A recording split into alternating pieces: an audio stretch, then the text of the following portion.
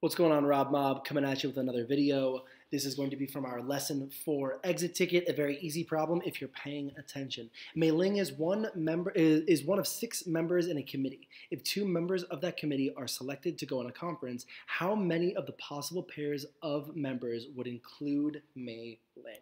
Now, very simple, should be solved with a tree diagram, shouldn't waste any time. So I'm going to draw my main circle, I'm going to label this committee. So from our selection, we know we are selecting 2 members. So our first selection is going to have 6 lines to represent each of the 6 members. So my first line, I'm going to write Mei Ling, and then a couple of other no names people on the list. That is not supposed to be a 5, that is a 4, 5. Great. So from this list, this is our first selection.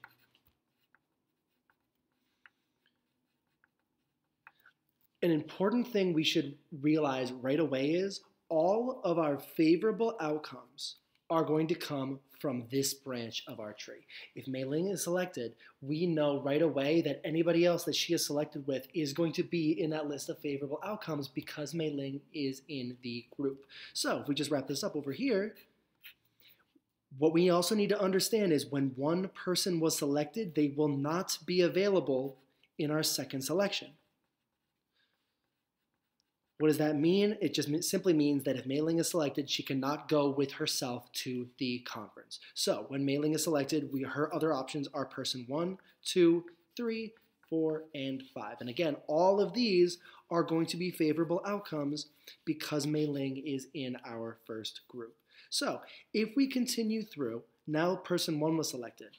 We have 1, 2, 3, 4, 5 selections. The first is going to be Mei Ling. And then person 2, 3, 4, and 5, excluding person 1.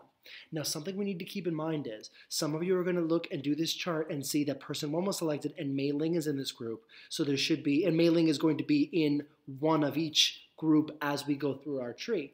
But that is not the case because she is in the group, but that is already covered during our first selection, during our first tree.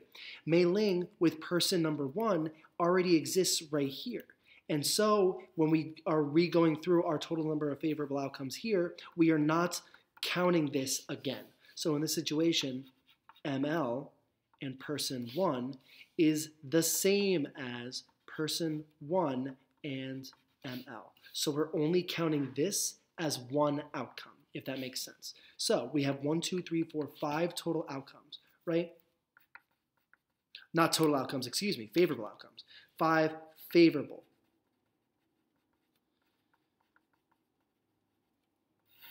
Favorable outcomes over total outcomes. That is going to be our probability. So 5 favorable outcomes. It is going to be 5 favorable outcomes, and that is going to get us our answer of answer choice A.